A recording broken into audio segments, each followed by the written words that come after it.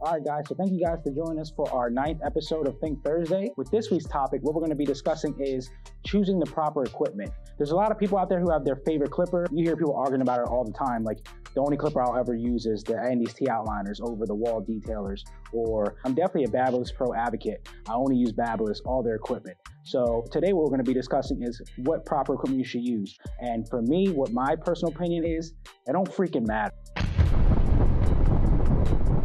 It don't freaking matter. It doesn't matter what you use. The main thing that you should really be focusing on is making sure that you have your steps and that you have a system in place, whatever clipper you decide to select or whatever clipper you decide to use. The reason being so is that unless you master one set of clippers, I don't suggest you moving on to any other clipper yet. So me personally, I say select a brand, select a clipper, whichever one you like and whichever one fits you the best.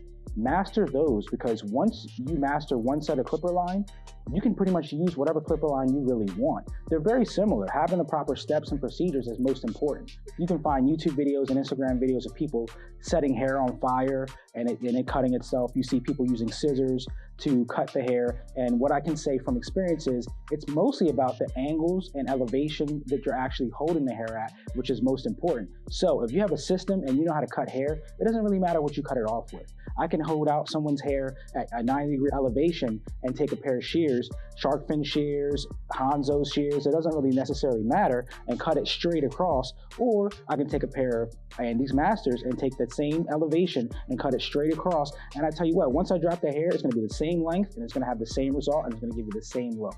So stop arguing over what clippers are better. Stop concerning yourself over, I have to get the best new clipper that's out. If you really know what you're doing, you should be able to do a haircut with no matter what someone puts in your hand. With that being said, now I think it's really cool that you kind of go outside of your realm and you start to look into different types of clippers that fit within your arsenal and adding on to your arsenal. So every clipper that you learn and every set of equipment that you pick up, you can add it to your tool belt, and that's totally fine. But don't over concern yourself with what brand and what type of clipper you're using, especially in the beginning of your career, because you have to really figure out the fundamentals and what's a really good step and process that works for you first. To discuss this topic farther, I'm going to pass it off to my business partner, Jonathan Otano.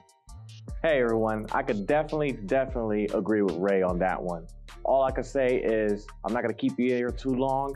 He pretty much hit every single point that I really wanted to touch base on. I really want you guys to think about it. We really try to strive on getting you guys to get used to your own personal style.